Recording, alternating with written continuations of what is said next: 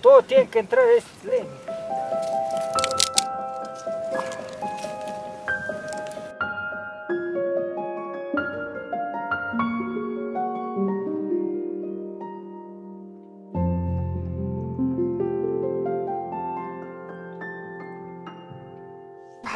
Viste, no, ese sí buen cholo, veno con...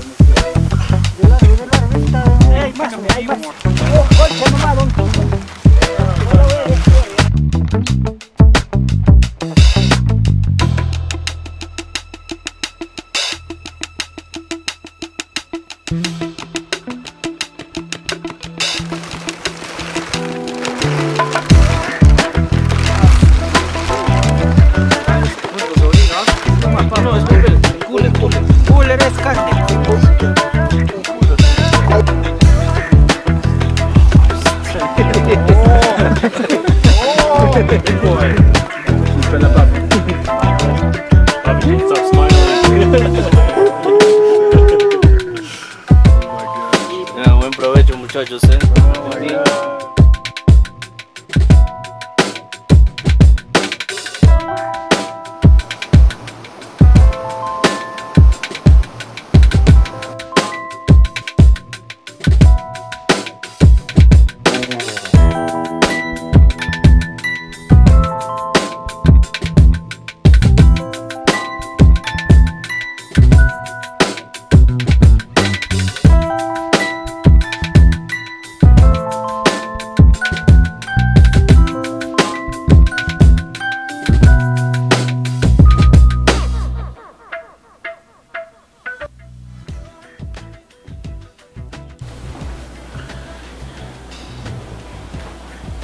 Welcome back, and thank you so much for watching that.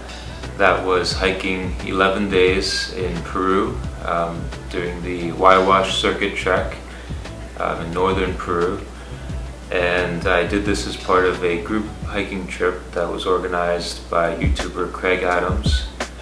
He has a very wonderful video that he's already put out about the same trip, and that goes into more details on the day-to-day as well as some of the logistics, and he also has an all trails map if you're interested in doing this hike yourself, which I highly recommend. But I'm going to focus on talking about some of the photography that I did. I brought with me a Hasselblad 501 cm film camera and one lens, the Zeiss 180mm sonar. That's my favorite optical formula, and it's a spectacular lens. It's equivalent to roughly 100mm on normal full-frame cameras.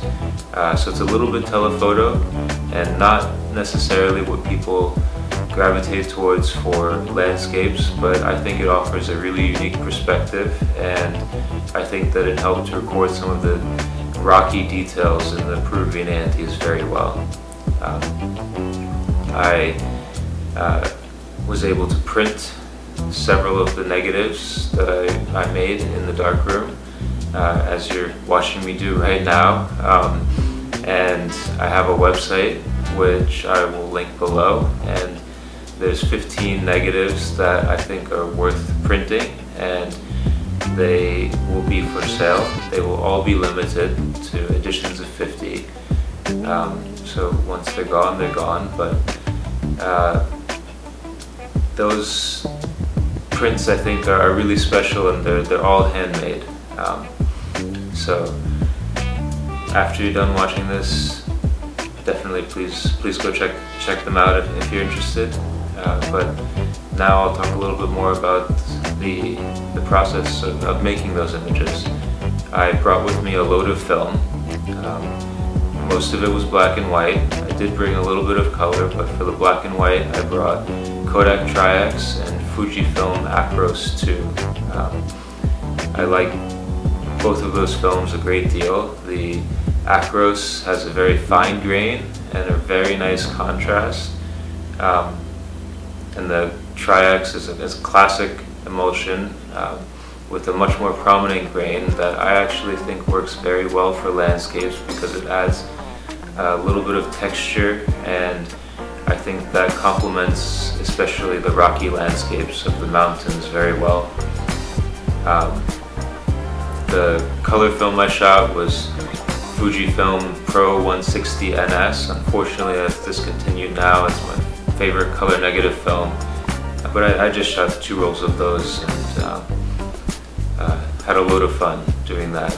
But yeah, I self-develop all of my film. The black and white was developed in Rodinal 1 to 50. I've tried so many developers in the past, and that one is the one that works and gives me the results that I'm looking for. So I printed everything on fiber-based paper. I use Ilford fiber-based paper, and yeah, I think the results are really cool. I have a negative carrier that's hollowed out a little bit, so I get a little bit of the border to bleed around the edges of the image. Yeah, I think that's a cool effect, but like I said, you can check out some of the images on my website, and yeah, this is my first time making a YouTube video. I hope that I'm doing it right, but yeah, thanks for watching.